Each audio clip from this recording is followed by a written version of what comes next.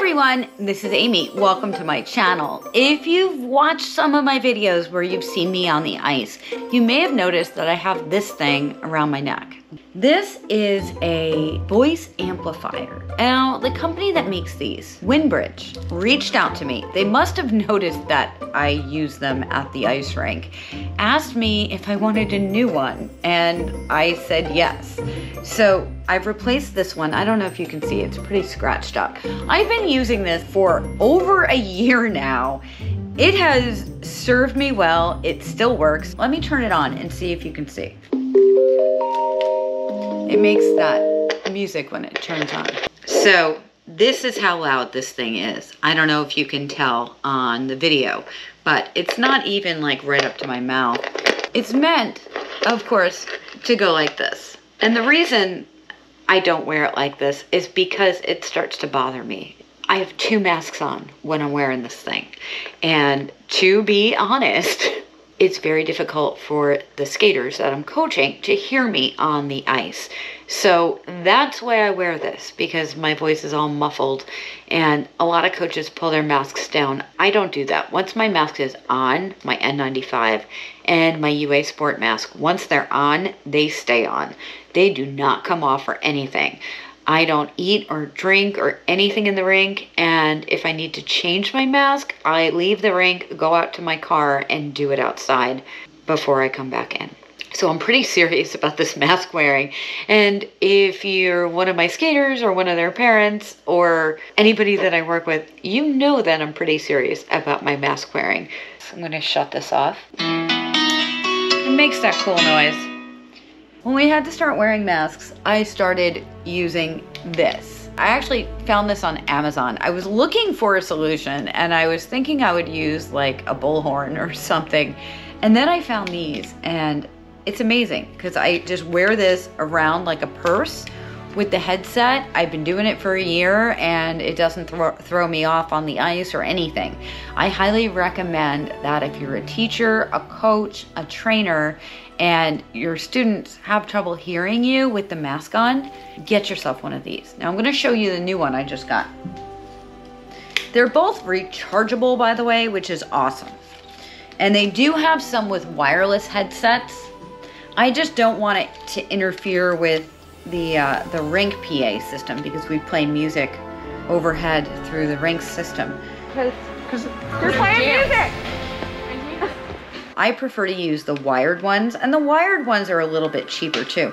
And it's easy to replace the headset. I actually did that with the other one. I replaced the headset. So now I'm gonna show you this one. This one actually has a reversible headset, so you can do it to your right or your left. I always wear it so it comes out of the right because that's how this one was, and it was not adjustable. I just got used to it there. I continue to wear this one the same way.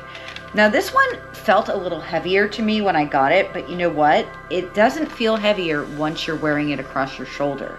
So they're both pretty lightweight. I'm gonna turn this one on.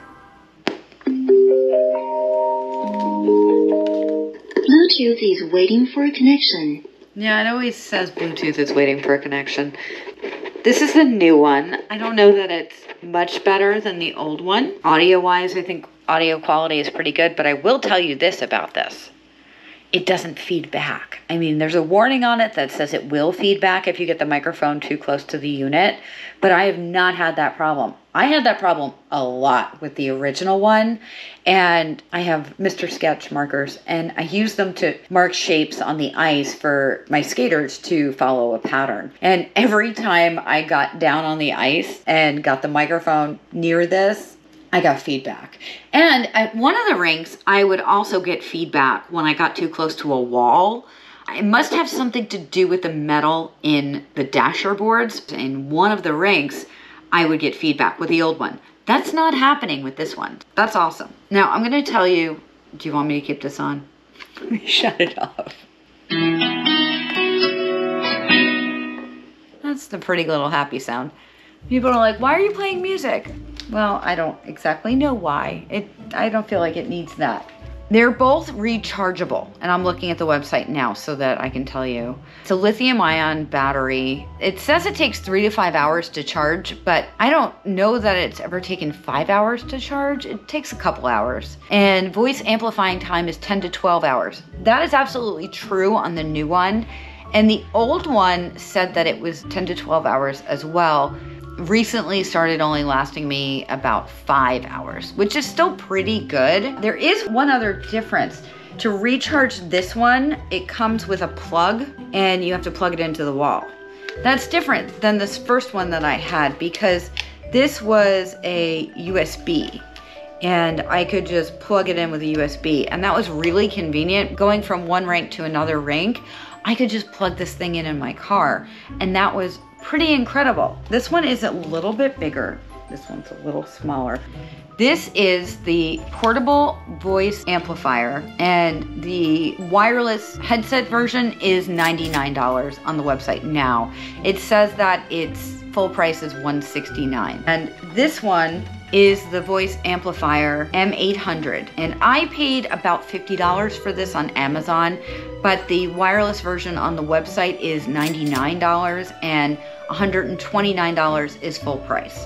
Those prices can change. Those are just the prices as I'm looking at this right now. One thing about this one, the fasteners on this strap kept coming undone and I would actually lose the unit. So we wrapped some electrical tape around them, and that's been there for about 11 months and it's worked really, really well. The new one, I'm not seeming to have that problem at all. I guess that they're much heavier duty. I mean, I'm happy with this. It says that the sound distance is 35 meters or 10,000 square feet for small and medium rooms of 80 to 200 people. Now, I'm in a much larger room than that, and it works pretty well. I can actually use it to communicate with the skater all the way at the other end of the rink. Both of these are waterproof, and that's what I meant to say earlier, why I got the models that I got, because they're waterproofed, and I'm in an ice rink, so that's kind of important. Anyway, if you're in a situation where you are wearing a mask indoors or even outdoors and need to amplify your voice to communicate with people, these are amazing and highly recommended. I have links to them in the description down below. I don't have any discounts or anything for you on them, but there are links down below where you can get them, and it's not even an affiliate link. I don't make anything off of these at all. So I was using the first one, and then the company reached out to me and asked me if I wanted to try a different one and do a review. And I don't get anything out of this except for this new unit.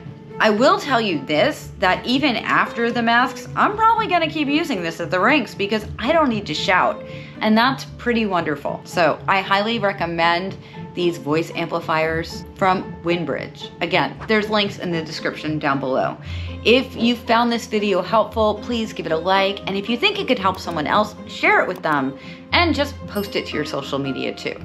And remember, I post at least 3 videos a week that can help you live a better life. So remember to subscribe and ring that bell so you never miss a video. This is Amy. Thank you for watching. I will see you real soon. Bye.